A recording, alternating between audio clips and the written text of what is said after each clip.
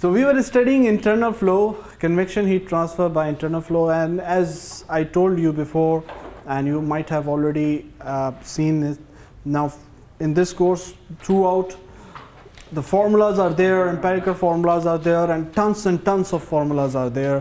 What you need to do is just you need to focus on how to use these formulas, when to use these formulas, that's it. So if you know what is the condition, when to, which formula to use, under what condition we have to use that formula, that's it. This is all about this course now. And so we were talking about internal flows last time, and we discussed about the hydrodynamic considerations, where the velocity boundary layer is developed as the flow enters the pipe. Then we also discussed about the thermal considerations. If the pipe temperature is different from the fluid temperature, then there is a thermal boundary layer which will be developed. Okay. Then we discussed about the entry length. So there is a region in which the profile is being developed. So that's the entry region, and once it is fully developed, then you have the fully developed region. Okay. Then after that we started, we also discussed about Moody chart. Okay, and we discussed how to determine the pressure difference across the pipe through which the fluid is flowing. And then we went on to discussing about determination of mean temperature of the fluid as it flows through the pipe for two conditions. One, if the pipe has a constant heat flux. So if the pipe has constant heat flux, so you remember we came up that, okay, this will be the formula for a constant heat flux. So this will be the formula of the mean temperature, whatever be the distance fluid has traveled inside the pipe. So the mean temperature at that distance will be this. Okay.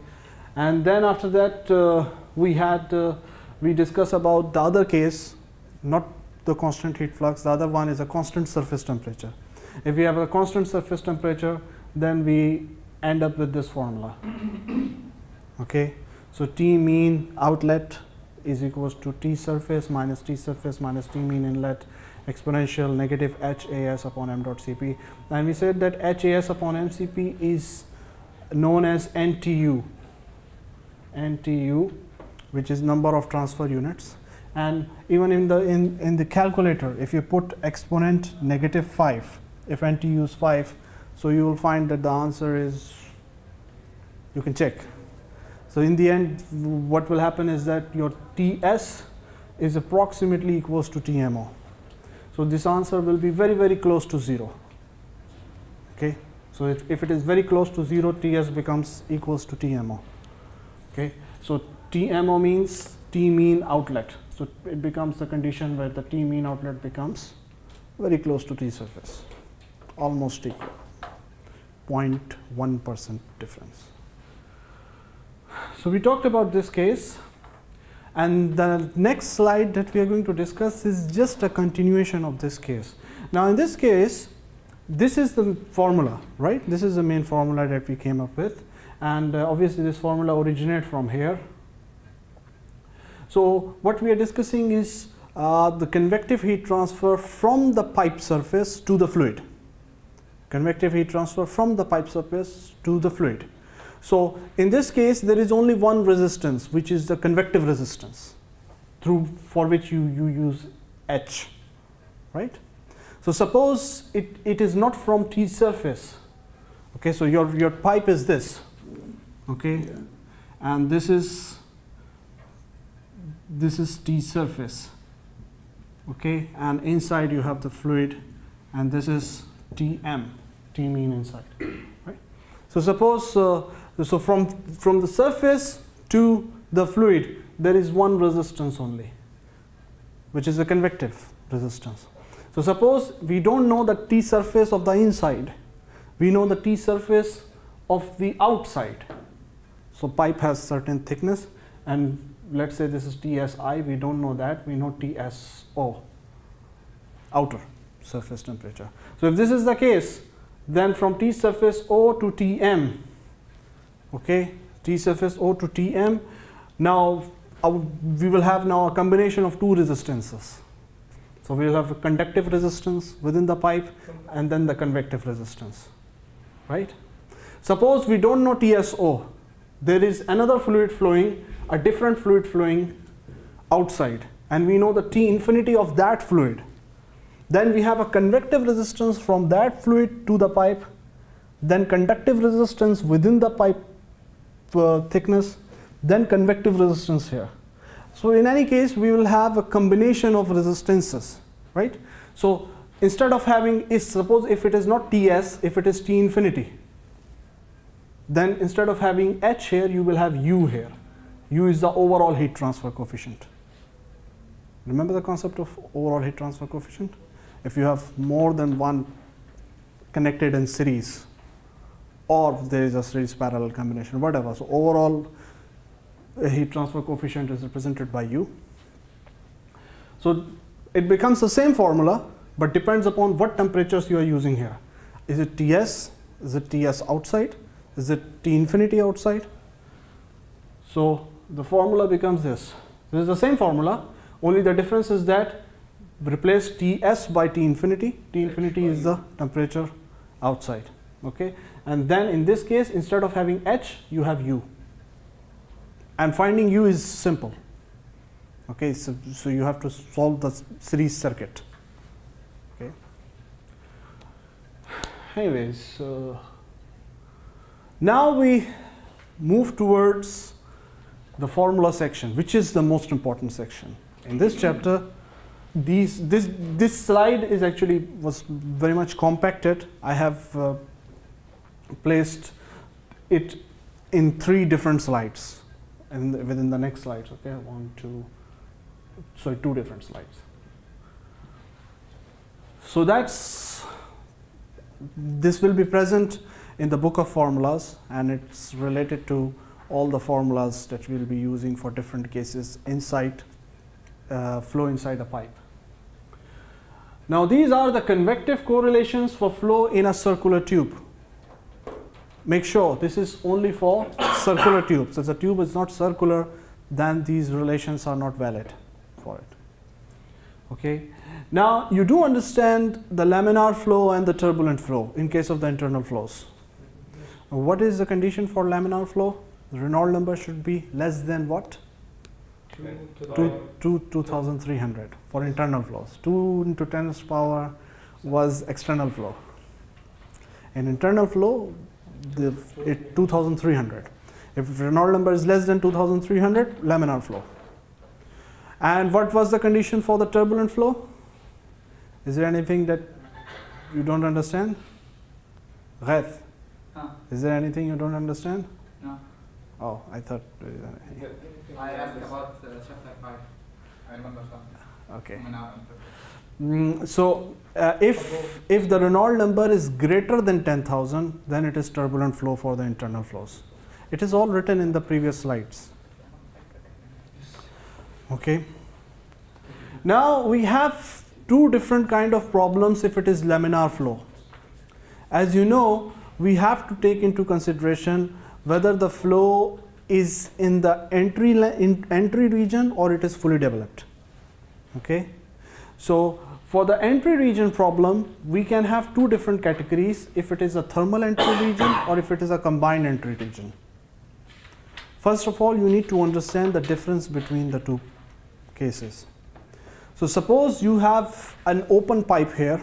Open pipe means the pipe is starting from here, it is open, okay, and the flow is entering into the pipe. So the velocity boundary layer will start developing, and if the temperature of the pipe is different than the free stream temperature, then the thermal boundary layer, both will start developing at the same time. So both will be developing at the same time. If this is the case, then it is the combined entry length. But suppose you have a pipe which is starting from this end to this end, and the flow is continuously moving. So basically flow enters into the pipe when it is already fully developed. Okay, but then once it reaches to certain point, you start heating it. So the thermal boundary layer will start developing at the point when you start heating it. Okay, so if this is the case, when the flow is already there, So the velocity profile is already developed. Only the thing that starts developing later is the thermal profile when you start heating it. Okay? So if this is the case, then this case is known as thermal entry region problem. The definition of the two are important in the sense that you should know what is the difference between the thermal entry region and the combined entry region. So let me repeat again. In thermal entry region problem, velocity profile is already developed. The only thing which is developing is the thermal profile. In the combined entry region, neither the velocity profile is developed nor the thermal profile is developed. Both. What do you mean by developed? Did you take the last class? Yes. So you remember that once the flow enters, the boundary layer starts developing and a time reach when the boundary layer is fully developed. So this is the entry region when it is developing. Okay. That was about it. Okay. Similarly, for the case of velocity profile, hydrodynamic consideration. This was thermal, hydrodynamic. So velocity profile is developing. A time is reached when the velocity profile is fully developed. Okay. Remember? So if velocity profile and the thermal profile both start developing at the same time, then this kind of problem is combined entry length. If velocity profile is already developed, but thermal profile is start to develop later, then it is a thermal entry length problem. Okay. Why do you need to know this? Because for two different cases, you will have two different formulas.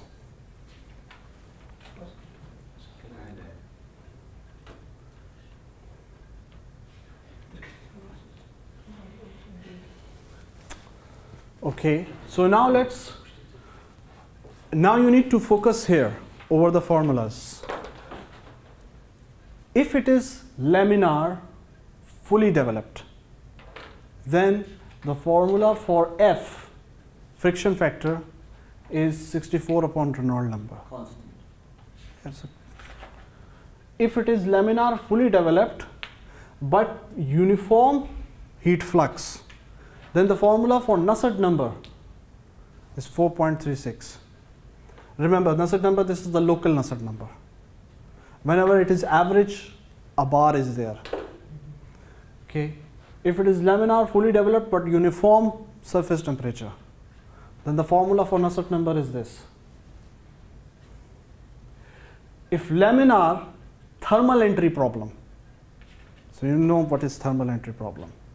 If laminar, thermal entry problem or combined entry, both are possible, but for combined entry, Prandtl number should be greater than 5.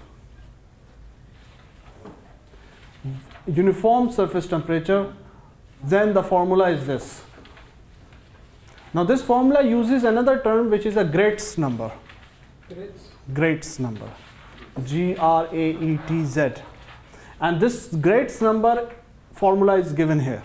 Graetz number is d by x multiplied by Reynolds number multiplied by Prandtl number. Okay. So anyways, this also depends upon Reynolds number and Prandtl number. Even you can put it in terms of Reynolds and Prandtl number without the Graetz number. Just by putting the Graetz number, it becomes a little simple. Okay. Anyways, this is the formula then. If it is laminar, combined entry, Prandtl number greater than 0.1, uniform surface temperature, then formula is this. Now I want you to focus upon these three formulas and tell me what are the differences.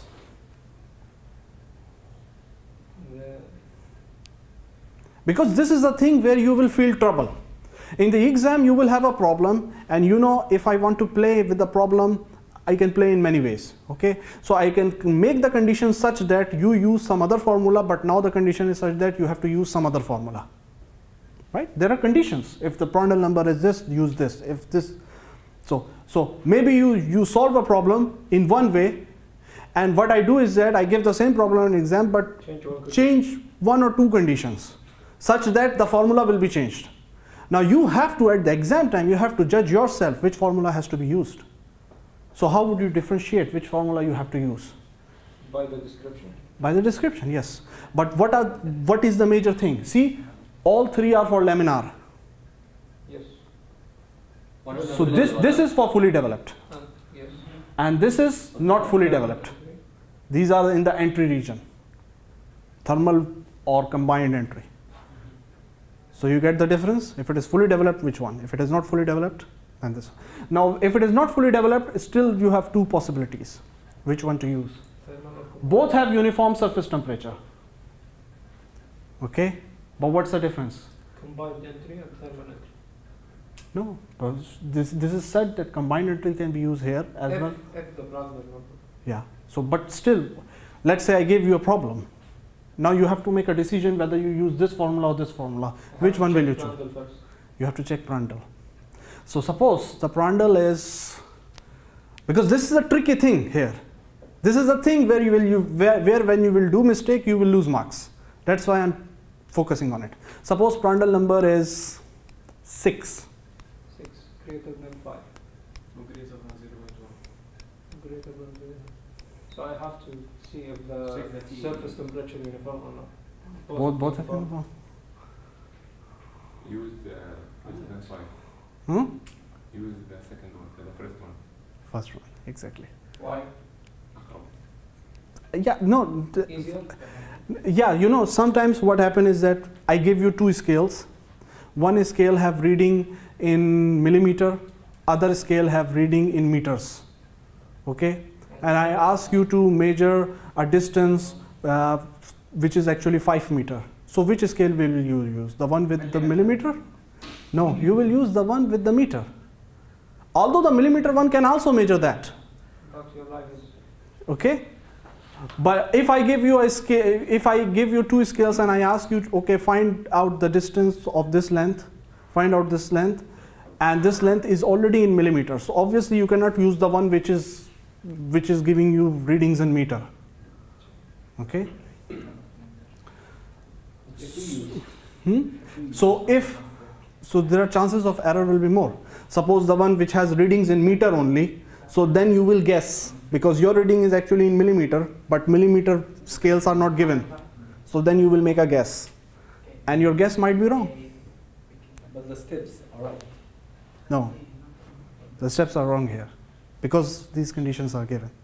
So here, point to note, if the Prandtl number is greater than 5 or equal to 5, use this.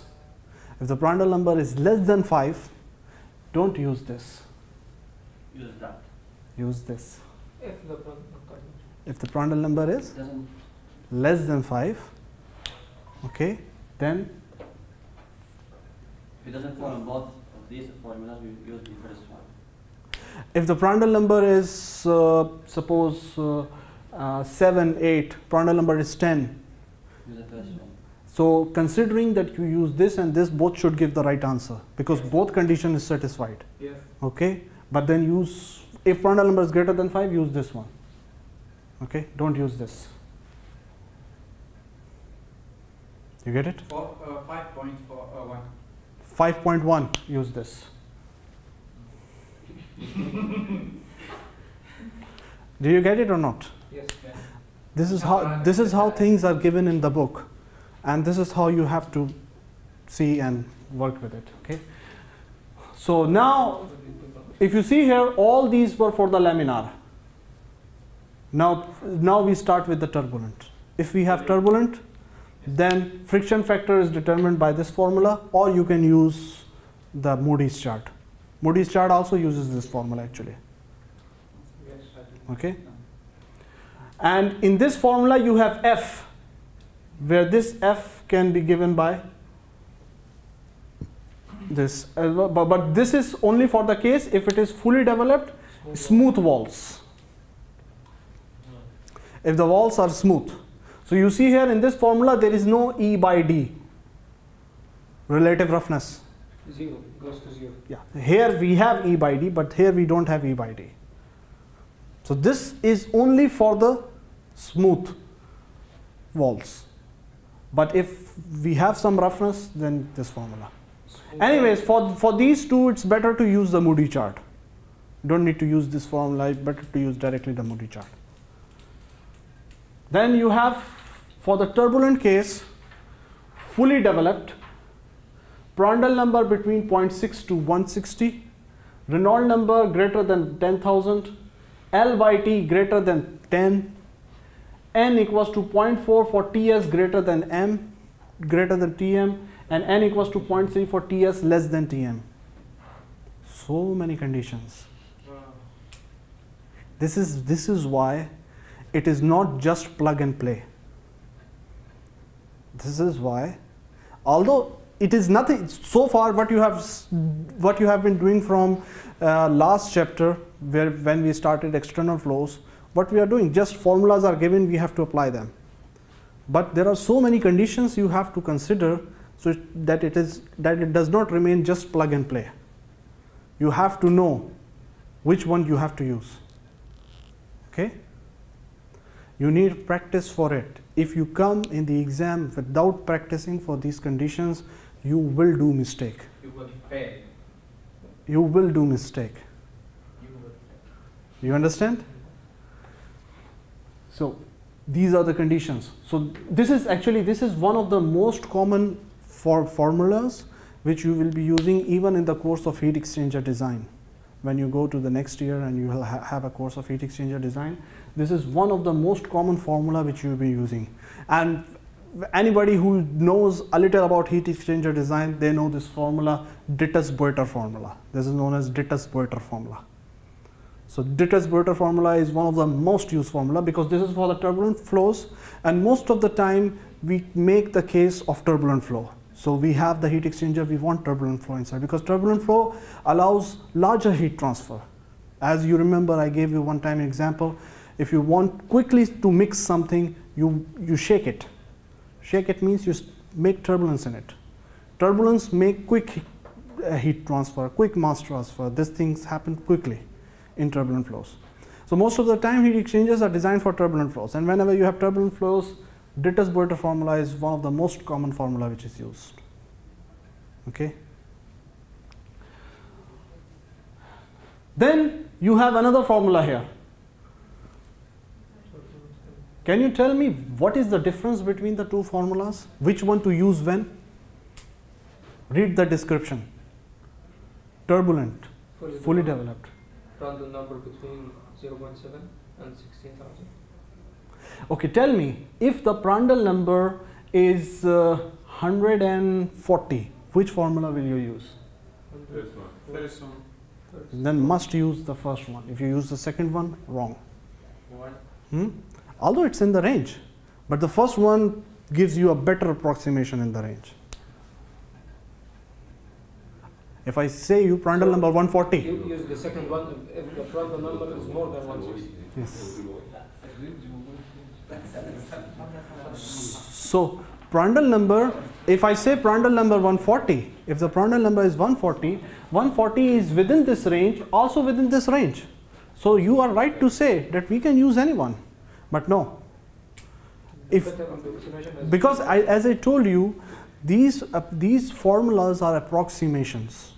These formulas are approximations, and there will be error even when you make calculation.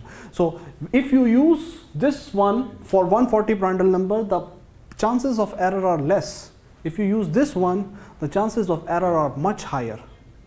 Yeah, because we are covering a large range. Are you getting the idea? Yes. So if the Prandtl number is 250, so then it is very clear. 250. Then second one.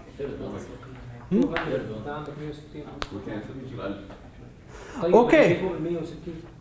Now let's talk about the third formula. We have another third formula. Okay. So what's the difference? Turbulent. Above 160, above 1600, above less than 2000. That's 2000. But there is another value. 2000, yes. But there is another thing. Check the Reynolds number. 3000. To 5 into 10 to the power 6. Reynolds number greater than 10,000. Reynolds number greater than 10,000. Suppose I gave you a problem where the Reynolds number is 6,000.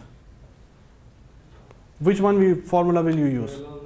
Suppose I give you a case in which the Reynolds number is 6,000.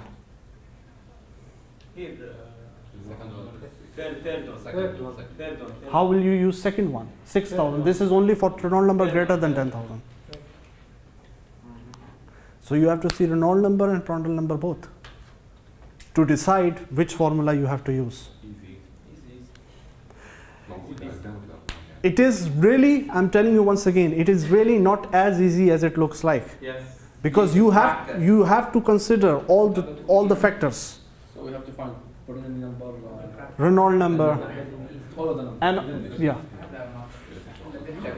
Okay, these two are the cases. The next two are the cases which we are not covering right now. In this chapter, we have left these topics for the liquid metals. Okay. But anyways, if you want to cover, these cases are for those. But we discussed so many. Students, please focus. We discussed so many things, but there is still one thing which is left for discussion. You are going to find out Reynolds number and Prandtl number. Based on that, you are going to determine which formula you have to use. But do you remember that Reynolds number is Vd upon mu, and for finding mu, you need to know the temperature. And do you know that which temperature you have to use to find out mu? These are the set of conditions written here. Description, So, properties in equation 8.53, 8.55, 8.6, 8.61, 8.62, 8.64, 8.65 are based on Tm, T mean temperature. Just for TM. Only these set of equations. Only these set of equations. These equations are written here. And the last slide. Okay. Properties in equation 8.19, 8.20 and 8.21 are based on Tf. If you use Tm instead of Tf, it will be wrong. TF. Tf is T surface plus T mean divided by 2. TF for what? Mean film temperature. So you have a pipe, you have a mean inlet temperature, mean outlet temperature, you have the surface temperature. So when you are finding the properties, you have to consider you are finding properties at what temperature. So determine the equation first and then what temperature? Or Yes. Okay, let's move towards the problem solution. It is much better than discussing in air.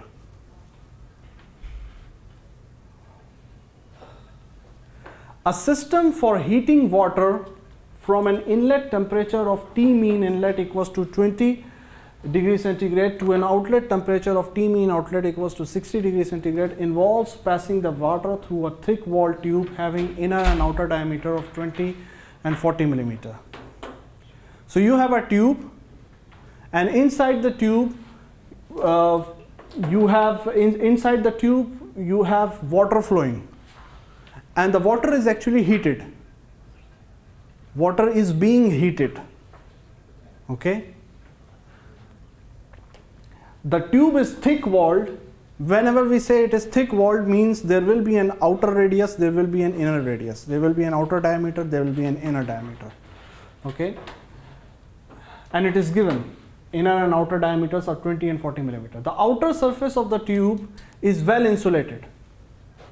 So what happens is that at the outer surface there is a perfect insulation, and electrical heating within the walls provide for a uniform generation rate of 10⁶ watt per meter cube. So the thing is that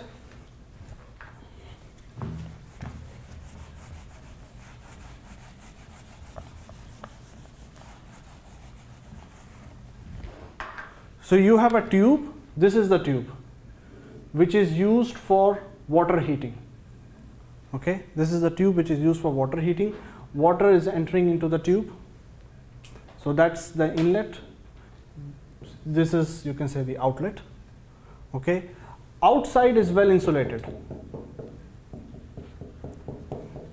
Inside the tube you have electrical heating. So the electrical heater heats the tube. The heat is being transferred convectively from the tube to the water, right? Inlet temperature, mean inlet temperature is 20 degrees centigrade. So here Tmi is known, right? And to an outlet temperature, T mean outlet is also known. So T mean outlet is known, right? Thick wall tube. Inner diameter is known. Outer diameter is known, right? The outer surface of the tube is well insulated. Outer surface is well insulated. And electrical heating within the walls provide for a uniform generation rate of, so look at the unit. The generation rate is given in 10 raised to the power 6 watt per meter cube. Watt per meter cube of what? Thickness of the wall. Yeah, so it's the volume of the wall, volume of the tube actually. So heat is being generated inside the tube by the electrical heater. And how much heat is generated? Based upon the volume of the tube, okay? The tube material. So it is 10 to the power 6 watt per meter cube. For a water mass flow rate of the water is given, m dot is 0.1 kg per second. How long must the tube be? So we need to find what should be the length of this tube. How long must the tube be to achieve a desired outlet temperature? So this is the outlet temperature. This is the desired outlet temperature. We need to know how much should be this length so that actually this temperature is reached. Is it clear? Yes. First of all, do you understand the problem statement or not?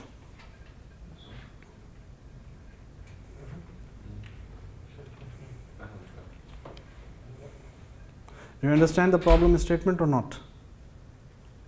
Why? No. What is the thing that you do not understand? Don't worry about it. Ask. Like now, doctor, we have a tube. We have a tube, pipe. Yeah. There is a water inside it, Mm-hmm.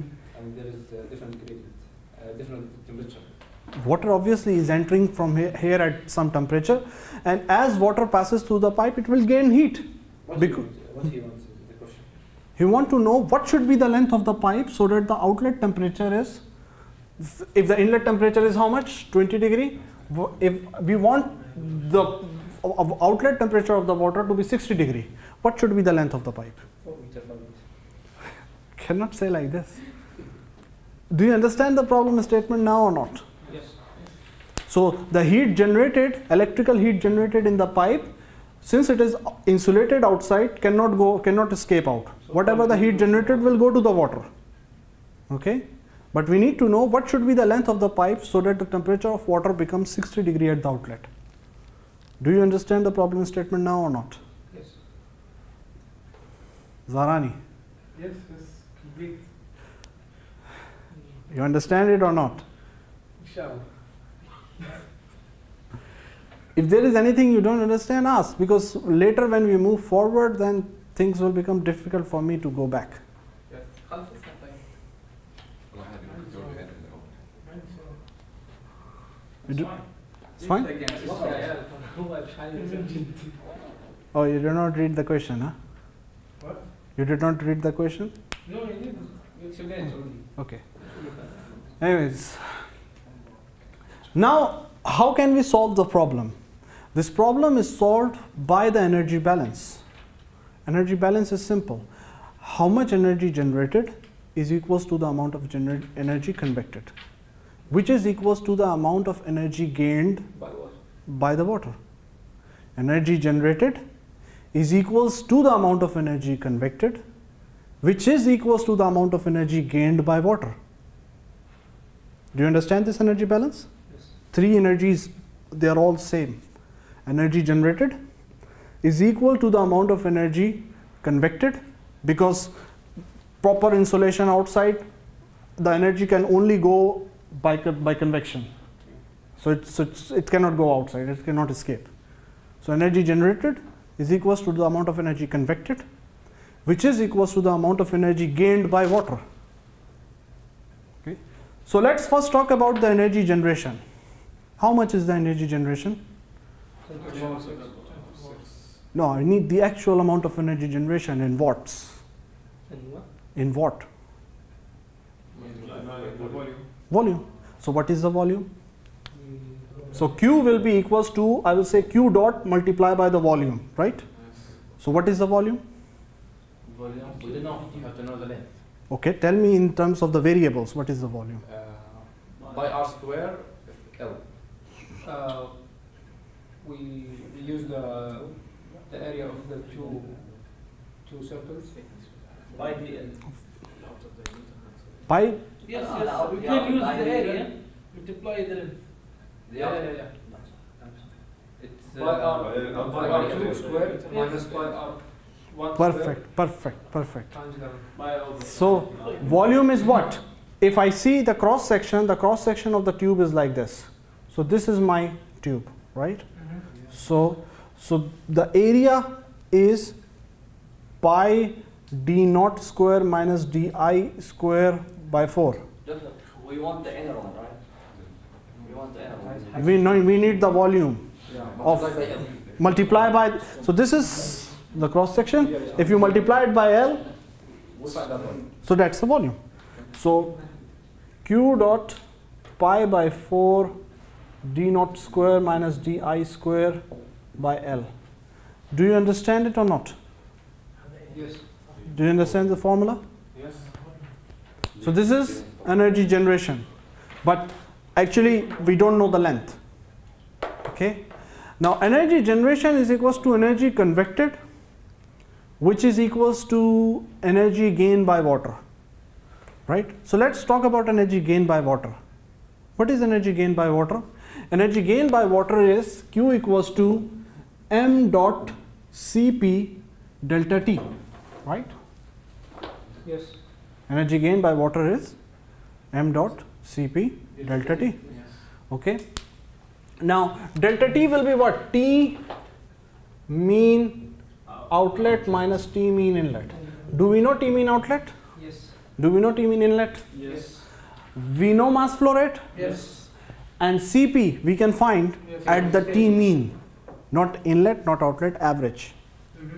Cp here, Average between inlet and outlet. outlet. Because since we know what is inlet, what is outlet, so we can find out what is the T mean average, and based on T mean average, you will find what is Cp. Okay. So now do we know Q? So if we know Q, can we find L? That's it. Do you understand? So first problem is solved. Part 1 is solved. Do you understand the solution of the problem or not? We find the Q and then substitute in this equation, and we have the. Yeah, but why we are doing it? Do you understand that? Sure, yes. That's the energy balance. The amount of energy generated is equals to the amount of energy gained. Last lecture. Yes, last lecture, exactly. Internal. Anybody has any question? Anything that you don't understand, please ask. Don't hesitate. Delta. The energy balance is Q not by V or Q dot by volume. Right? Yeah. Why volume? Because it is given in terms of the per unit volume. So you have to multiply by the volume to get the energy in watt. Yeah, could be. So now we find Q. So we find Q here. Once we know Q, you can find L. Right? That was the thing required. What should be the length? Q dot is already given. Yes. Okay, fine. It's easier than that one. Do you understand it or not? Zarani, Yes. Hamdi, Ghaith. Yes. I have one question. Yes. Here, Q convection equal to Q generation, right? I did is Q generation equals to energy raised, energy gained by the by the water. Q convection is what? Q convection will be HA delta T. I did not use this right now. Okay. But anyways, because since here T mean inlet and outlet were given, it was possible to get Q easily from here. Okay, so I don't need to use this one right now. Is it clear? But anyways, these three Q's will be same. Okay, so the first part is done. Let's move towards the second part. If the inner surface temperature of the tube is 70 degree at the outlet, what is the local convective heat transfer coefficient at the outlet? First of all, you need to understand the problem statement. If the inner surface temperature of the tube is 70 degree, so we are talking about inner surface temperature inside, 70 degree at the outlet.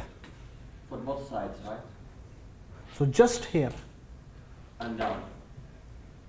Yeah, around the complete periphery, at the outlet. We are just talking about at the outlet. Okay? Inner surface. Inner surface at the outlet. So here, if this is my outlet, this is my outlet, so inner surface temperature. Okay, Outlet. Okay? This 70 degree. What is the local convective heat transfer coefficient at the outlet? So Ts is known here. This is given. Yes. Okay? So local convective heat transfer will be what? So what is the local convective heat transfer coefficient of the outlet? Okay? So it will be Q is equals to, now we come to this formula. Okay? Q is equals to HA delta T. Right?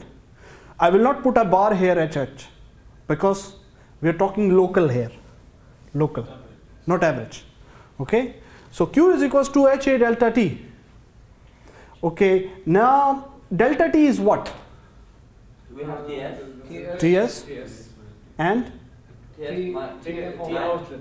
the outlet, because we are talking local, not mean, not average. Okay, The outlet. so TS minus T mean outlet. Okay, We have TS. you have TS. have We have T mean outlet. Okay, We have the area. now we need to find this H, right? We need to find this H. So what we can do is that we can find Q by A. Sorry, so we can find what is H will be. It will be Q by So H will be Q. Q upon A divided by TS minus T mean outlet, right? Just mathematical manipulation, nothing else. I did it, okay? So I know T is T. Okay, I know what is Q. What will be A? Surface area. Surface area. The inner. Inner surface area. This is a mark. Pi over 4, you know? That's true, inner surface area. The same as Hmm? the same The same, but without it. So inner surface area will be what? What's the Pi over 4? By D. pi d L. So By D. pi d I L. Just imagine this Q is all the Q which is coming. Okay, this Q is all the Q which is coming, but it is coming to the water through the inner surface. So inner surface of the pipe is pi d inner L. Inner surface of the pipe is pi d inner L. Now, What is L in this case? sorry. L in this case, because we are talking about local. So actually we are talking about local, but this Q is the complete Q we are putting. This Q we found how? This multiply by the volume. So that's the complete Q. So we take the complete L. So we take the complete L. So this will be the complete, but this thing will define this.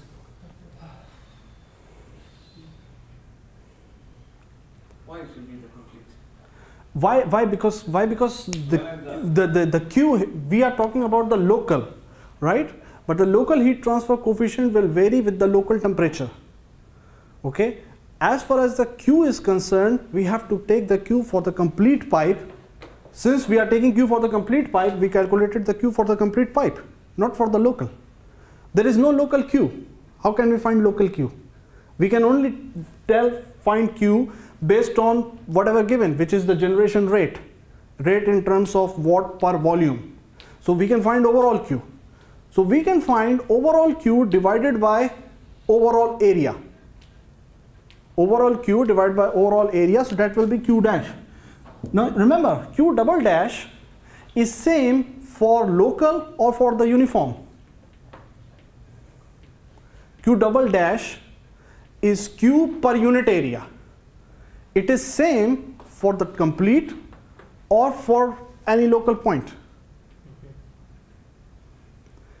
Do you understand this concept or not? Q double dash is the low. For example, okay, let me say, how do I give an example? A person weight is 10 kg per fit.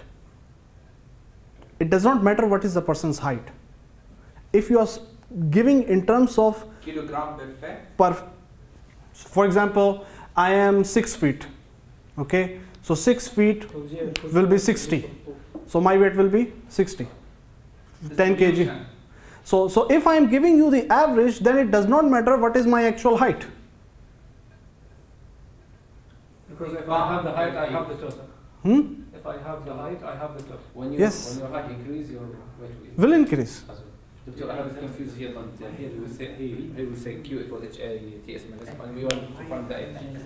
The law of the H, from where it comes? The law of the H, Yeah. Q is equals to HA delta T. Yes. And how do we find the H? We find the H by using this law, but how does this law come? I know this law. Oh, that's it.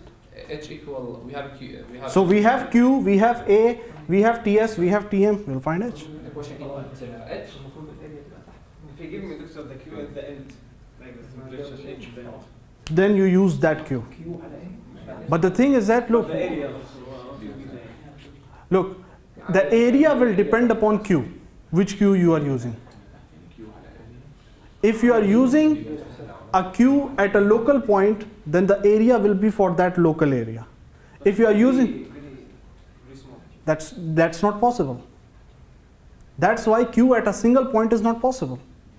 That's why they give it in for the complete body.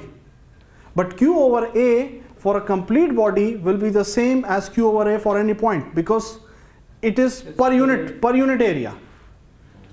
It does not matter. It will not change if you move from point to point. Are you getting? Yes.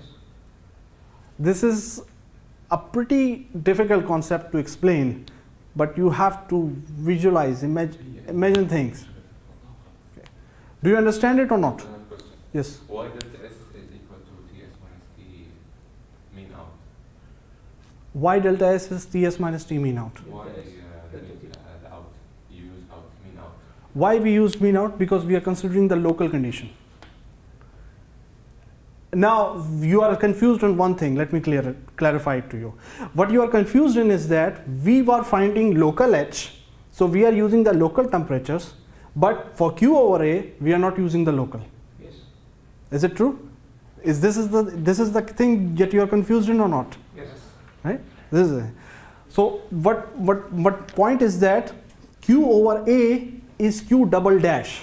Q double dash is the same for local and for the complete.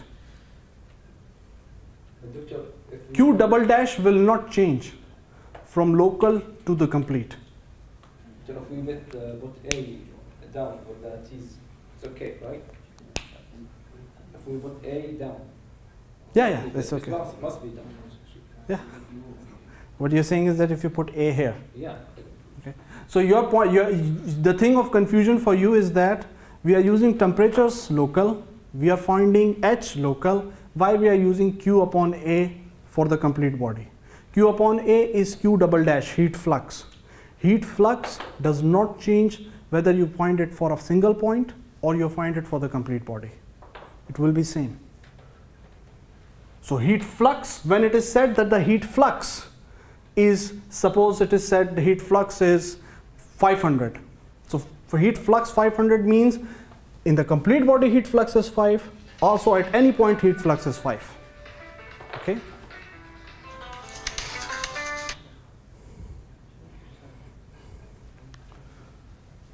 Do you understand this concept or not? Yes. Heat flux does not change with the size of the body. When you say Q per meter square, you make it independent of the size. Whatever the size. Whatever the size, whether you're taking it for a small point, for a local position, whether you're taking it for the complete body, you made it independent of the size. That is heat flux. Is it clear now or not? So if this point is clear, then you know how to find H. Hamdi, clear or not? Still no clear, no problem. Ask again. Here's my question: why use the mean outlet? Because why I use T mean outlet? Because I want the heat transfer coefficient at the outlet only. I want the heat transfer. I do not want the H bar. I want the if it is H bar, then in that case I cannot use T mean outlet. If it is asked to find the H bar. If it is H bar, then I have to use delta T LM, log mean temperature difference. If it is H bar. But right now I'm not finding average, I'm finding local. So that's why, suppose it was asked to find out at the inlet. Suppose it was asked to find out the heat flux at the inlet. So what will be the difference? Heat flux at the inlet will be, so instead of using TMO, then I would use TMI. Suppose it is said that find out the heat flux at the length equals to 1 meter. So if we know what is the T mean at 1 meter, then we will substitute the value of T mean at that 1 meter. Suppose 1 meter. So then it will give you the H at 1 meter length. Is it clear? H is local, so temperature differences are local. And Q upon A, it does not matter whether it is local, whether it is for a complete body, it is independent of the size. It's Q upon A per unit area. Okay, so it's independent of the size. So it's for local and overall it's same. Do you understand it or not?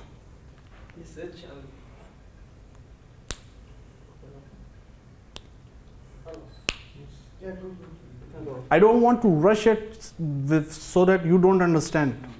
I want to move forward if I know that you do understand. Let's see how the solution is. Solution is done the same way. Okay, initially they put everything in the formula format, and then L, they determined it. And after that, the same, QS double dash is equals to H upon, they came up with this formula, Q upon A. Q we determined is this, upon area will be pi DIL. So if you substitute it, it will become like this. And substitute all the values and that's it. Do you understand it or not? Yes. Zarani, Hamdi, Yes. Ghaith, Momin.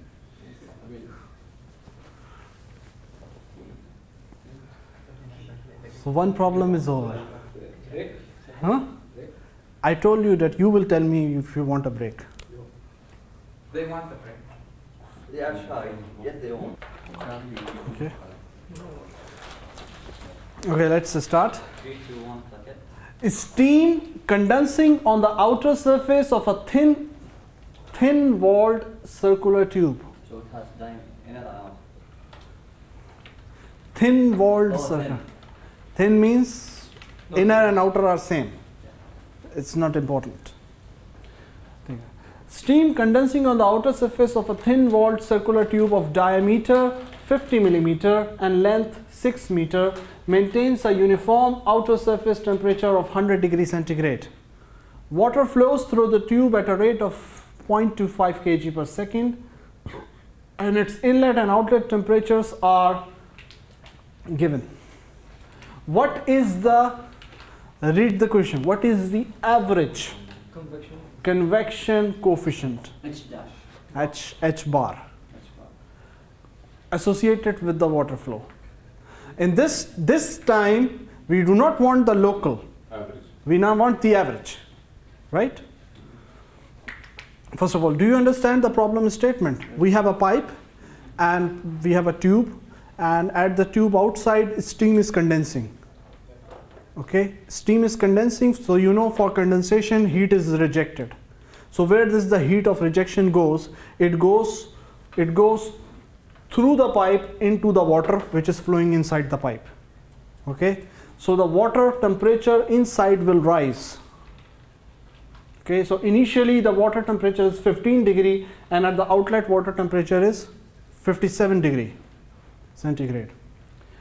And the mass flow rate of the water is given, the length is given, diameter is given. We need to find what is the average convection coefficient associated with the water flow. Do you understand the problem statement or not?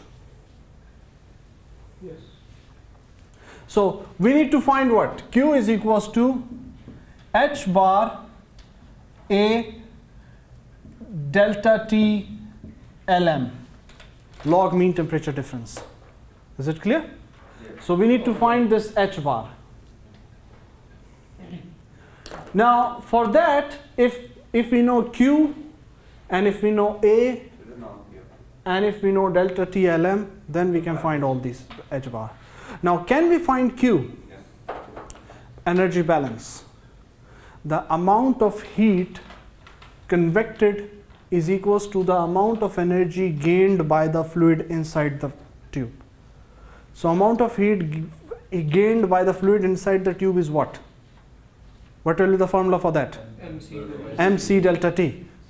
So this Q will be m dot Cp T mean outlet minus T mean inlet, right? Yes. So for the water inside the tube, we know what is the T mean outlet, we know what is T mean inlet. Based on T mean outlet and inlet, we will find T mean average. Based on that T mean average, we will find Cp, because this is water. We know what is mass flow rate, so we will find what is Q. Is it clear? Once we know Q, so now we should know what is A and what is delta T Lm. What will be A?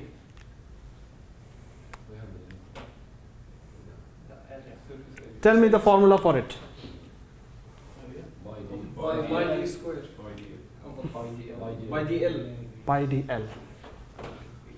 Remember which area, because it is the surface area through which heat will be transferred. Pi dl. Okay. So do we know the diameter? Yes, we know the diameter, we know the length, so we know what is area. Now if we know delta T Lm, we can find out what is H bar. There is a formula for this. What is the formula for delta T Lm? Delta T Lm is equals to delta T inlet minus delta T outlet over ln delta T inlet upon delta T outlet. What is delta T inlet? Delta T inlet is T S minus T mean inlet. Right? What is delta T outlet? S minus Ts minus T mean outlet. the same. We know Ts, we know T mean inlet, we know T mean outlet. So we know all the things in it. So we will find what is delta T Lm. If we know what is delta T Lm, we are going to substitute here. We will find what is H bar. Is it clear or not? Yes. Dr. Cp is given already. It's not given. So It's not given. The problem starts from here. The question ends here. So how will you find Cp? on the table. Yeah. You see? I made a copy of the table for each one of you. You can give. We need to see it. Can you But put it and I have put the book. The table is have to search for the book? no. Don't you have a certain copy so you can? Doctor, No. If you have the appendix A and C, separate file. I can make a separate file because it is there. I took it from the book, textbook, which is uploaded. I will have to go back and forth. So Okay. it is in separate file, so we can Open both at the same time. Khalas, I will do it. I will put a separate file and give it to you. Okay. So is it clear? The problem solution here. So we have this delta T Lm. We found it, and then H is equals to. Now here sometimes things are done like this. Do you understand what is done here? What is? Energy passed. I do things separately. Yes, it was One step. So they two things all in one step. Okay, this is book. Okay, so at least you should understand what's happening. When I explain it to you, I do things separately, step by step. They combine the steps together. Yes, British people are. Interestingly, did we use any formula so far for the correlation from the correlations? Not yet. There was no need yet. Okay, but we will be using them. Okay, there is another formula, or you can say a law. The relationship between local and average Nusselt number. Focus. The relationship between local and average Nusselt number. If it is a turbulent flow, for a circular tube, then average Nusselt number is the same as the local Nusselt number if L by D is greater than 60. Long tubes. For very long tubes. For very long tubes, average Nusselt number is the same as the local. For short tubes, if L by D is less than 60, then average Nusselt number and local Nusselt number are not the same. So average Nusselt number divided by the local Nusselt number, this is equals to 1 plus C upon L by D power m, where C is 1 and m is 2 by 3. Okay? Why did you just put one instead of C and then C equals? They do it like this. There is a reason behind it. We are considering for the case of turbulent flow and circular tube. If it is not a circular tube, maybe a different tube, maybe the C value is different. So it's a generic formula for all the cases. Is it clear? Yes.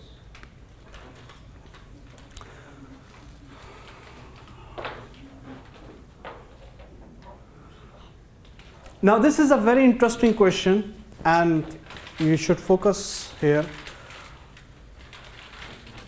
A method to generate electric power. Let's see the figure. The question itself is 3 pages. This is page 1, this is page 2, this is page 3. The question itself is 3 pages. Okay. Huh?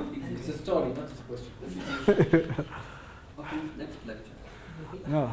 Okay, so we have concentrator tubes. This is the parabolic concentrators. Okay, and we have a fluid which flows through these concentrators. So what the idea is that the concentrator takes on the solar energy concentrated on the tube, so the tube gets heated. Okay, We saw this when we went in Riyadh, right? yes. No, I don't think you saw any concentrators. You saw flat plate. Yeah, we saw that. And There behind is a the water. flat plate, there's a tube. Yeah, there were tubes behind the flat plate. There were for cooling, not. Yeah, but there was different. But I don't think so that you saw concentrators there. It's not in Saudi Arabia. But the concentrators are similar to, you see, the dishes at the top of the building, antenna dishes to get the satellite connection. Yeah. So they're similar like that. The dish is like a dish form. The concentrators are like, yeah, in length, parabolic in shape, and having a certain length. So anyways, these are the concentrators. The idea is that whatever the solar energy will come, they fall on the concentrator. The concentrator acts as a mirror. So it will reflect the light, and all the reflection goes to the focal point. At the focal point, we have the tube. The tube gets heated up, and it gets really heated up at a very high red temperature. lines, there is tube inside, there is a fluid. Yes. So these lines actually show, the color shows the temperature. So as the fluid passes through this tube over the concentrator, it gets heated up and becomes red here, very hot. Okay, so we have one fluid which is passing through these concentrators, so it's collecting the solar energy, and then this fluid enters into this heat exchanger, exchanges heat with the working fluid for Rankine cycle. This is the Rankine cycle. What is the working fluid for the Rankine cycle? Steam. Steam, water. No, Okay. So the Rankine cycle. Where do we need heat in the Rankine cycle? In the boiler. In the boiler. So this heat exchanger is basically a boiler for the Rankine cycle. Okay. So but on one part it is heating. It is powering the Rankine cycle. On the other part, it is getting the heat from the solar energy. Okay, so two different fluids are here. One fluid is running within the concentrators, within the solar circuit. This is, you can say, this is the solar circuit. This is the power circuit. This is the one which generates power. This is the one which takes in the solar heat. And the two circuits are connected with this heat exchanger.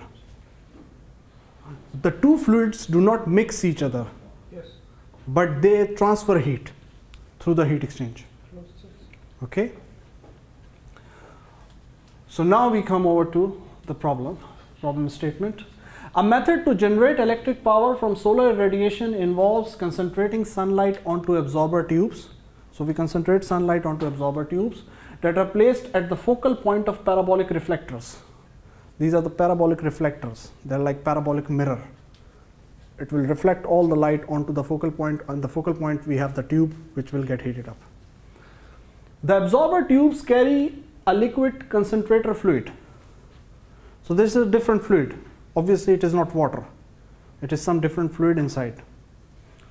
That is heated as it flows through the tubes. After it leaves the concentrating field, the fluid enters a heat exchanger where it transfers thermal energy to the working fluid of the Rankine cycle. Working fluid of the Rankine cycle is the water. Steam.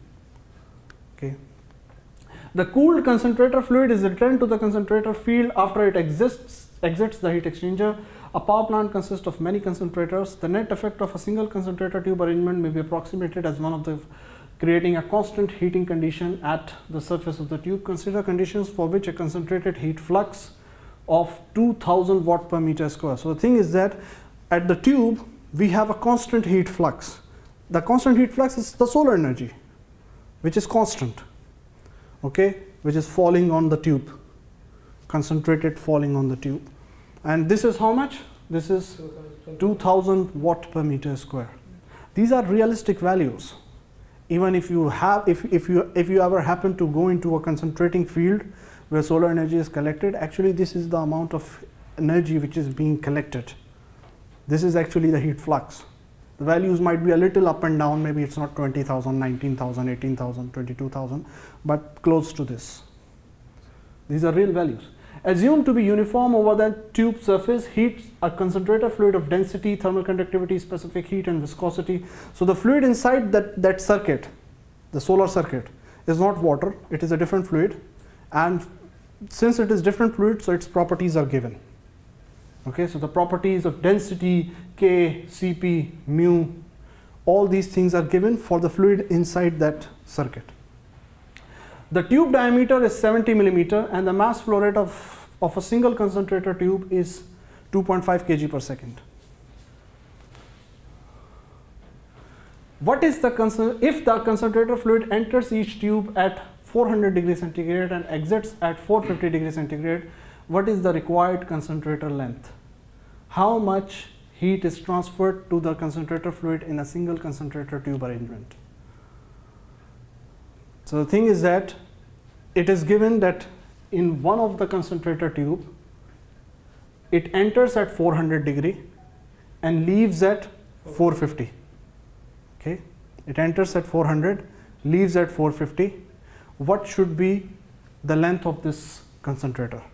So it's like a similar problem we did before. We need the length.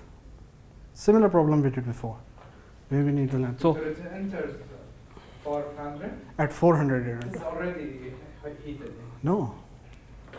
And it leaves at 450. Okay. So this 50 degrees.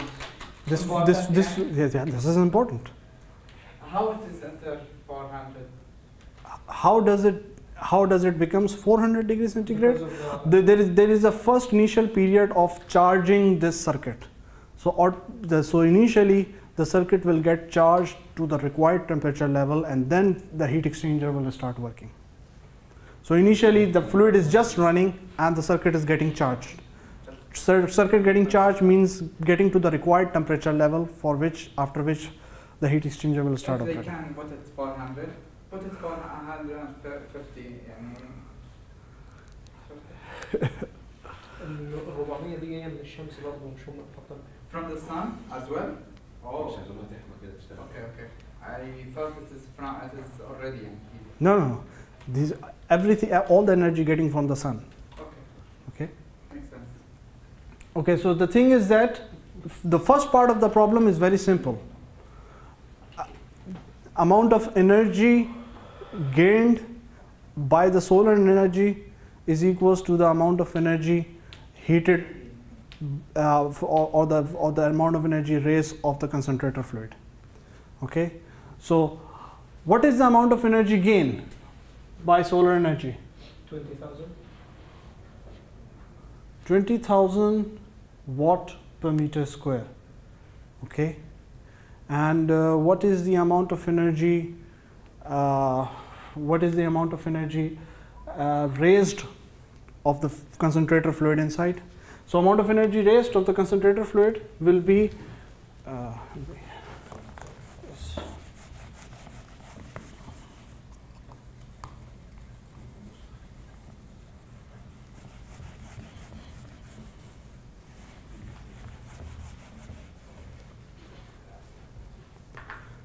so we know what is the inlet temperature of the water, not water, for the fluid of the concentrator fluid. We know what is the outlet temperature. Okay, so it is given that the fluid enters at 400, leaves at 450. Okay, so we know what is T mean outlet, we know what is T mean inlet. Do we know the mass flow rate? Yes. The mass flow rate was given 2.5 kg per second. So we know the mass flow rate. Do we know Cp? Yes. Hmm? We can find. How can we find it? It's By the given. average temperature. It is given. At what temperature? So it is independent of the temperature. If you say we can find it, then you will go into the tables. And when you go into the table, you will find it for water. But here, within the solar circuit, there is no water. So it is concentrator fluid, which is not known what is the fluid. So that's why the properties are given. So use that property. Consider these properties are given at the mean temperature. You can change it to water. And we search for the properties. And after you can change that fluid and put it water. No, I won't do that. Not like that level. No. Bring it. Is it clear? So we use the Cp value here. So we know what is Q. Okay. So if we know what is Q, then this Q is the amount of heat gained by the water, gained by the concentrator fluid. Q is the amount of energy gained by the concentrator fluid. But how this energy is gained? By solar energy. And solar energy, how much it is falling? 20,000. 20,000 watt per meter square. Okay. So Q double dash is known, which is equals to Q upon area, right?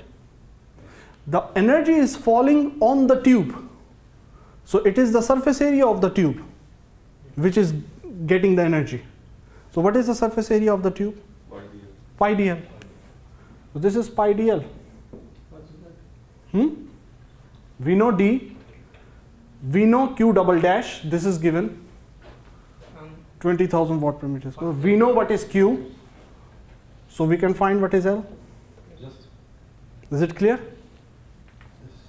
Is there anything which is not clear?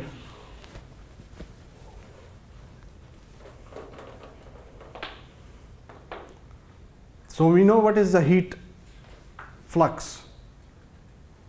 Okay. We know what is the amount of energy gained by the fluid.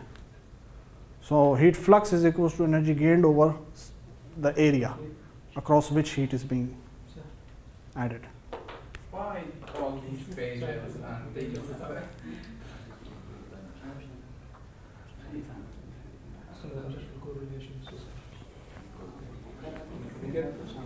So you see here, they put everything in one step.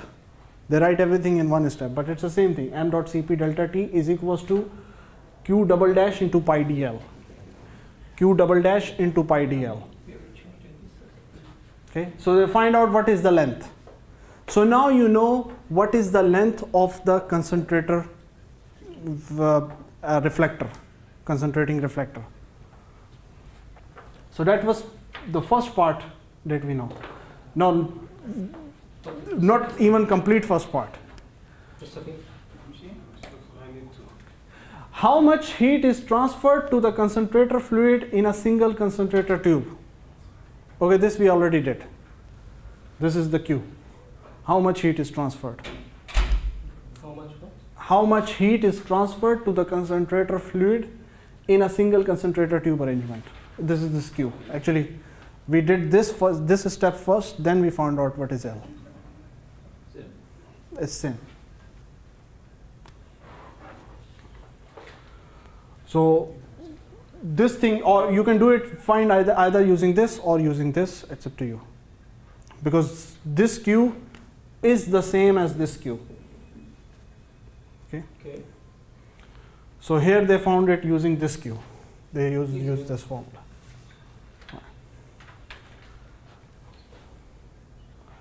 What is the surface temperature of the tube at the exit of concentrator? Now what is the surface temperature of the tube at the exit of concentrator? At the exit? So we need to know what is the surface temperature at the exit. So how do you think you will be able to find it? Correlations? Still we don't need correlations. Q is equals to HA delta T, right? Yes. Q is equals to HA delta T. Now, now we will have to use correlation because H is not given. Okay. So we can write here Q is equals to HA. At the exit, it will be what? TS minus TM out. Right? Or I can write here Q upon A, which is Q double dash. Okay. Q double dash I already know. Yes. Okay. Q double dash is equals to H TS minus TMO. We know TMO. We know what is TMO, we know what is Q double dash. If we know what is H, we can find what is TS. If we know what is H, we can find what is TS. And H from the table. Now for finding H, now first what we need to do is that we need to, all numbers that we know. yes, we need to check the Prandtl number, we need to check the Reynolds number, then to see if it is laminar, if it is turbulent, and see which one we have to follow. Now in this problem, what do we have? Because which fluid we are dealing with? It is a concentrator fluid. Okay. So what properties do we have for it? We have rho, K, Cp, mu. These four properties we know. So Prandtl number we can find out. Yes. Prandtl number is? Rho something upon mu. Yes. So the formula for Prandtl number is kinematic viscosity over thermal diffusivity, which is equals to mu Cp upon K. Mu is given, Cp is given, K is given.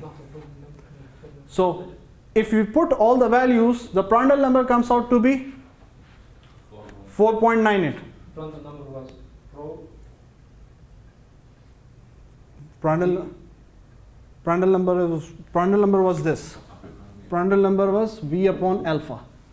Is there another formula, no? No, now V is mu upon rho, and alpha is rho Cp upon, alpha was what? K upon rho Cp, I think. K upon rho Cp, right? So rho will cancel, so it's mu Cp upon K.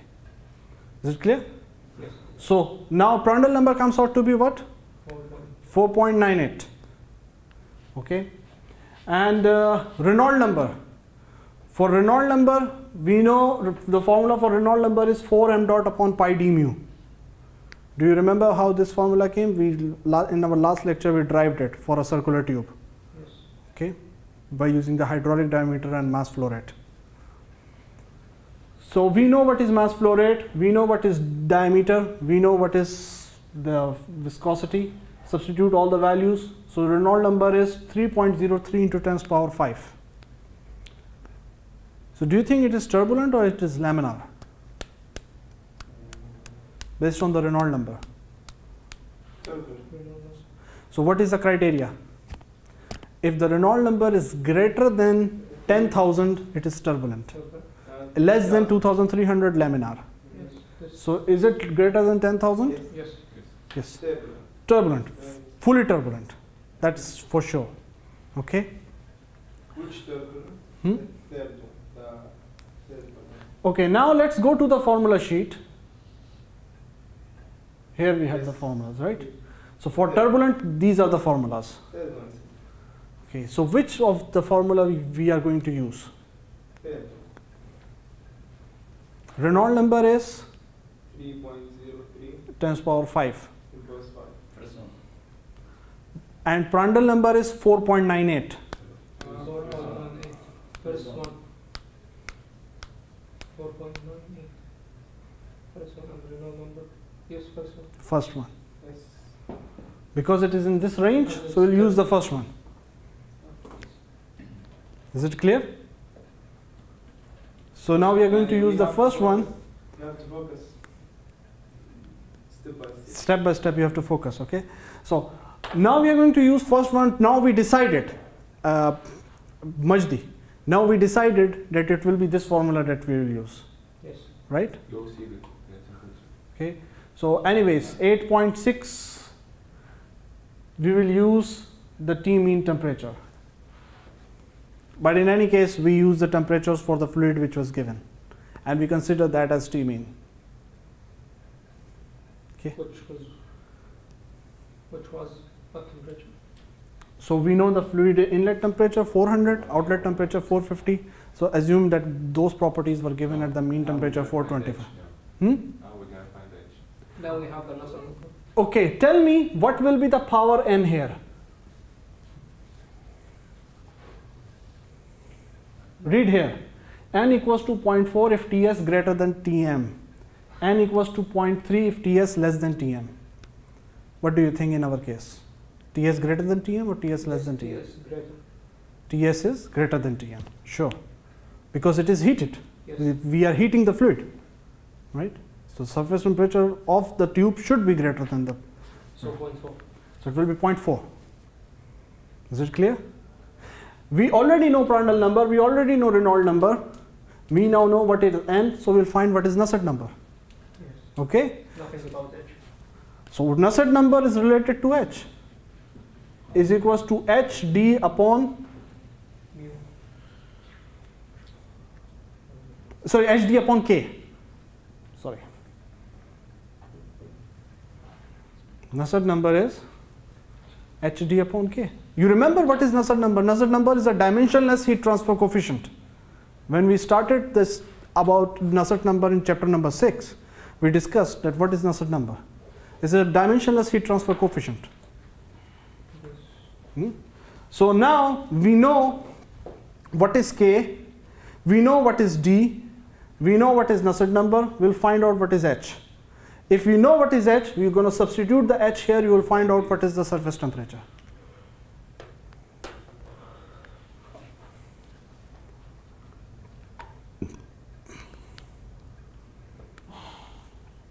It is just plug and play, but it's not that simple. If you don't practice, you're going to suffer. I'm telling you.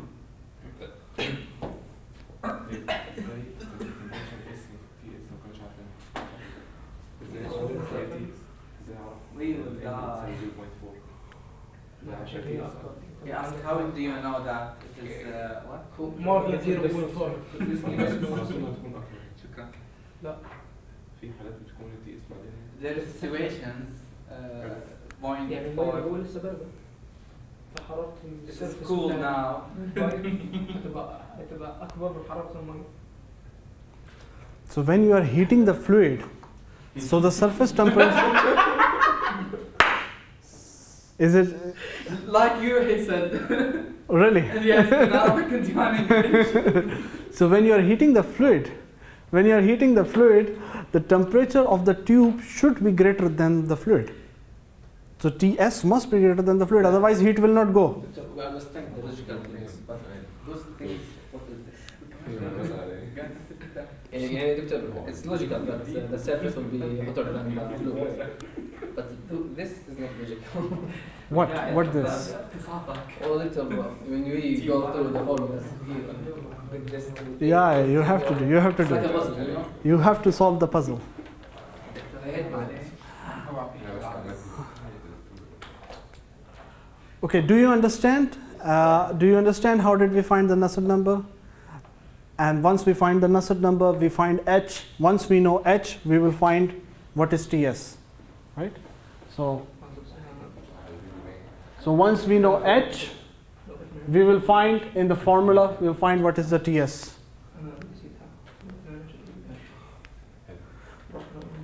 The problem is not yet finished. So, They ask about something else. Something else? Yes, a little confusing. Yes. What's your نروح question? هنا عشان نجيب الاتش ورحنا نشوف They بقى stop العلاقات here كلها for بعدين H. جبنا الاتش ونرجع نكمل. We'll go back to table and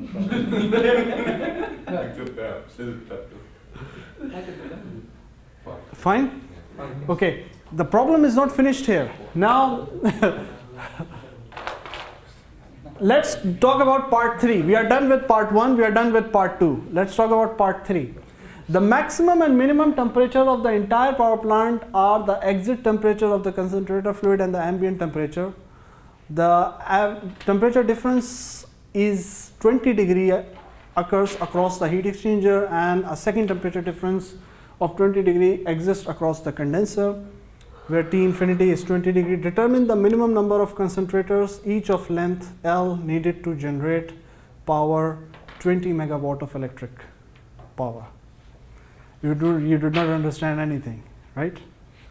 Doctor, you know what is one statement? You confused. You can't focus. Victor, when we reach the last line, we forgot the first line. Okay, It's easy, but okay, let me explain you. What they're saying is that, in the question what is asked is that, we need to find how many concentrators do we need. As simple. We have one concentrator. The whole part 1 and part 2 was the analysis for one concentrator. But there can be many concentrators, right? We need to know how many concentrators, how many minimum number of concentrators do we need in order to generate a power of 20 megawatt. This is a power plant, right? So we have to find one concentrator, the power of one. So Okay, let me tell you. part by 1, then divide by 20. What? Let me tell you. I'm smiling for some reason. Okay, so you see, what is asked is that how many minimum number of concentrators needed, right? How many minimum number of concentrators needed to generate this much output? How many minimum number of concentrators needed to generate this much? This is the output. The solar energy that we are getting and the power, the heating which is done, that is the input. So we have efficiency now. Yeah. Allah. But when we say that what is the minimum number, look, when we say what is the minimum number of concentrators needed, that means minimum number of concentrator need is only when when the efficiency is maximum. 100. Okay. Okay, so what is the maximum possible efficiency? 100. 99. Carnot efficiency is the maximum possible efficiency. Remember, for the Rankine cycle, Carnot efficiency is the maximum possible efficiency. You remember that? Yes. Okay, so that's the ideal one.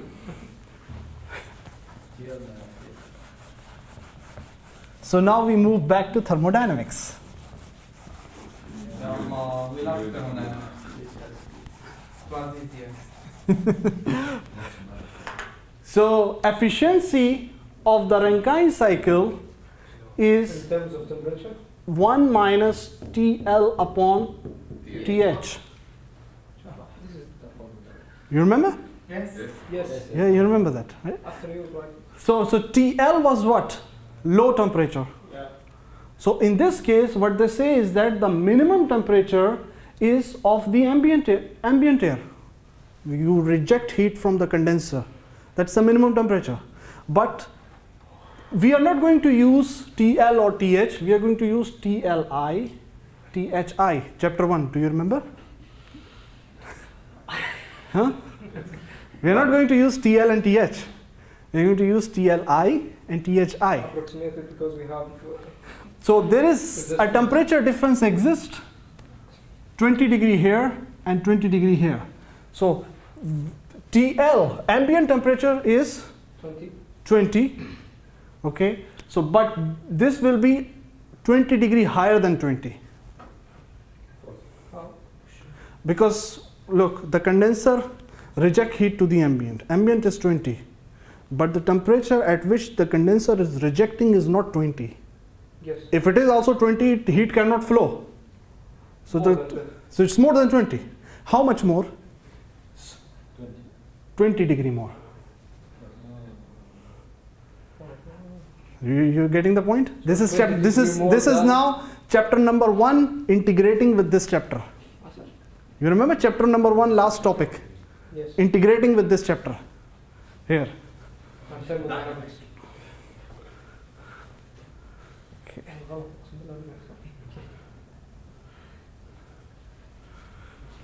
So it will be what?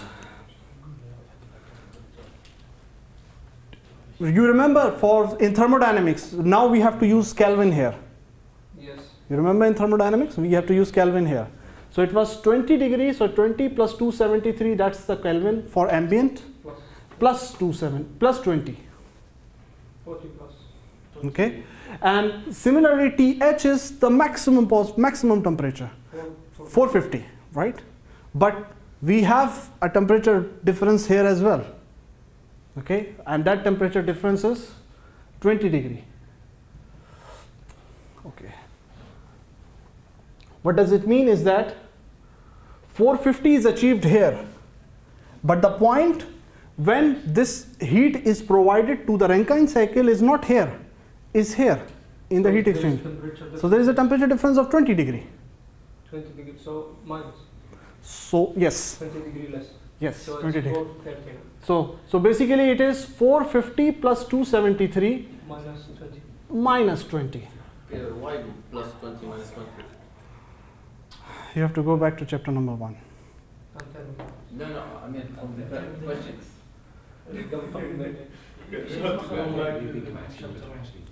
First of all, So this is total. Why plus 20 plus 20 minus 20? that's chapter number 1. اقل من 450 ب 20 درجه. والمسدي now. هو اللي بيعمل السؤال. لا ايش الصفحه اللي بعدها؟ ايوه هندسه. Oh, I said the T infinity. في واحده 20 زائد و20 ناقص. Why we add here? This is chapter number 1, last topic. We have to go back there. Chapter 1, yes, chapter 1, last topic, when we discuss how the second law of entropy is linked with the heat and mass transfer. Very second law of thermodynamics is linked to, sorry, second law of heat transfer linked with heat and mass transfer. Yes, I remember this thing. There is two surfaces. Exactly, exactly. And let, okay, 20 plus and y. Just right now, think that this is correct, because I have to go back there and I will spend 20 more minutes just explaining that thing to you, right? Okay, so now we know what is the efficiency. Good? Yes. What is the maximum possible efficiency? So maximum possible efficiency means we need minimum number of concentrators. Okay, so efficiency is basically output over input. We have the input and the efficiency. We have the output if we want to generate 20 megawatt. Oh, okay. We have the output if needed to generate 20 megawatt of electric power. So we have the output, we have the efficiency, we know what will be the input. Now we know the input of one concentrator divided by the overall, so this input divided by the energy gained by one concentrator, we will get the number of concentrators. This is the overall input required. Divided by one input, we'll get the number of concentrators required. Okay, so that is 36.1 megawatt. And from one concentrator, we already determined that from one concentrator we need 0.324 megawatt. We get 0.324 megawatt. So 36.1 divided by 0.324, it's about 111. So there need to be 111 concentrators all connected in series, all connected in parallel in order to get this much amount of power. So this was a very interesting problem because it connected so many things. Chapter 1, thermodynamics, correlations, energy balance. That's interesting. So that was one question and we are done with it. Do you have any, is there anything that you don't understand except the one that was part of chapter number 1? I cannot go back there right now. Okay. So next question, are they going to be a story like this? Maybe bigger. No, bigger.